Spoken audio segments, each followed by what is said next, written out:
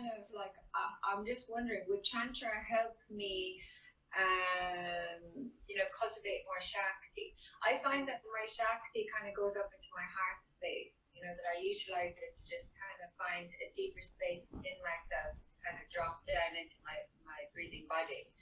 But, and I've used that kind of as a space that has been kind of self-realized rather than with another, if you get where I'm right. saying. Okay. I have never experienced Tantra with a man. Right. Ever. Okay. But I'm at a stage where it's like, I suppose when you come to the age of 44, it's a dangerous age for a woman because you're hormonally changing. Mm-hmm. And I'm just wondering, how do we cultivate the Shakti and the, to enjoy sex and Tantra at an age when the libido is kind of dropping somewhat? Right. Because, I know we want my libido to drop. Well, yeah. Well, part of it. No. Right. Go ahead. I'm listening. A part of it is hormonal, and I understand that's a part of the nature, and that happens. So these days we have access to hormones, and we can balance them if we connect with the right specialist. So a part of it is that. Another part of it is very mental, because you say like you're losing your libido, but I bet if Antonio Banderas shows up in your office, you're going to have a lot of libido for him. All of a sudden your sexual energy comes back up again. You may not have that energy for the same guy you've been seeing for whatever number of years it is, but if someone new, attractive, sexy shows up, all of a sudden everything changes. So a lot of it is also mental. Yeah, no, I agree with that. There's a lot of kind of there's a lot of shame and guilt around finding about this idea or notion of loyalty to one person. And that's something that I've struggled with because I am loyal, yeah? As in, like, my heart is loyal when I choose somebody. Right. I stay with that person. So it's like, but I do find myself being attracted to other people, but, it's like the seeker part of me kind of shuts down a bit when I'm with somebody. Do you get me? Yeah, I understand. I get it. So you already answered your own question because, again, it's naturally when you meet other men, you get very excited. So, and then when you get very excited meeting other men, is that a bad thing? This life, this life force comes over. This excitement comes and takes over. So, how could that be a bad thing? But then we've been conditioned, all right, to believe that is a bad thing. Because we're conditioned to believe that you're supposed to be with one partner, you have to be loyal to them, and if you're fooling around or you're attracted to someone else, there's something wrong with you and you're not good enough. But as you meet someone else, you get so excited and you feel life. You feel so alive. All of a sudden, you're fixing your hair, you're doing this, you're picking up little hair here and there, and you're paying attention to how you're dressing, and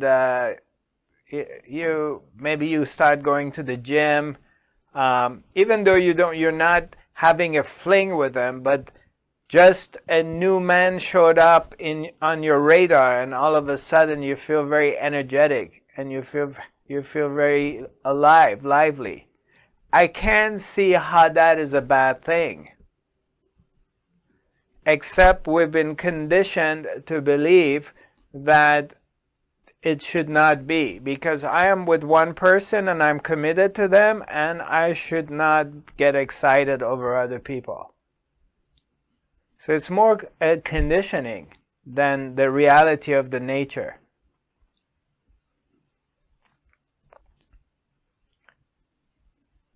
So how do you break beyond that control? How do we what?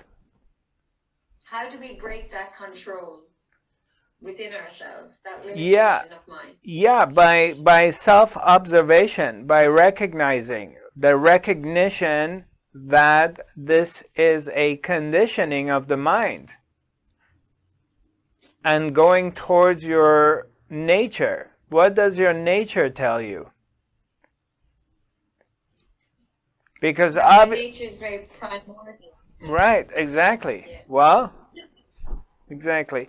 So, but this is an overall, this is a collective thing, because it's very, first you start with yourself, but overall it's something that requires collaboration, because let's say you are with someone, you're in a committed relationship with somebody, and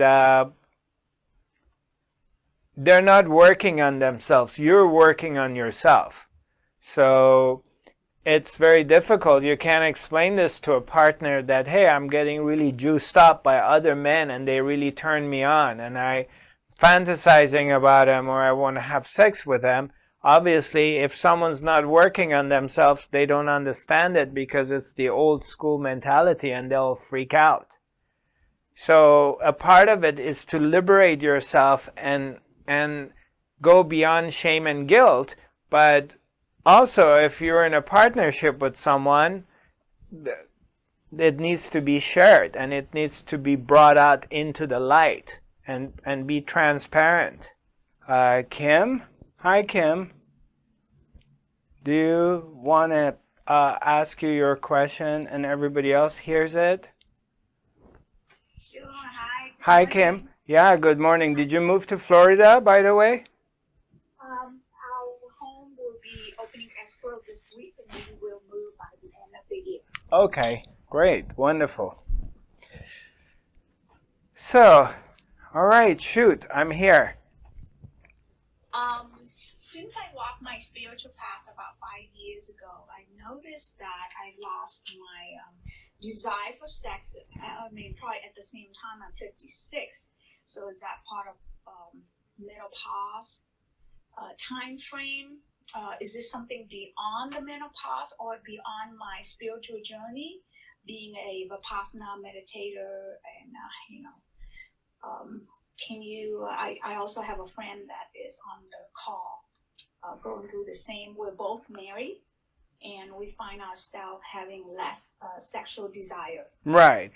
I mean, okay, that's a great question, subject to bring it up, because that's fine too. I mean, if naturally you're not inclined and in sexual activity, or the thought of it, or the desire, it's far out. It's like, great.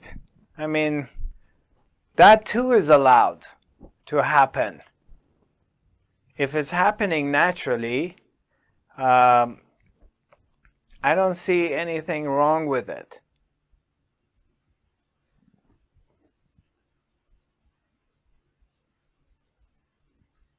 All right. Okay. Can you unmute yourself? Okay. Right. Yeah. You know, it's not.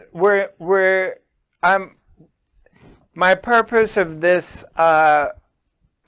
today's topic of the Academy, it's not condemning it in a way that you should have it or you should not have it.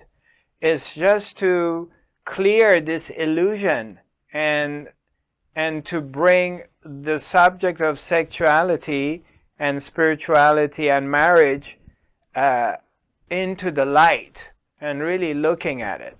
But if the energy is not happening, then it's not happening.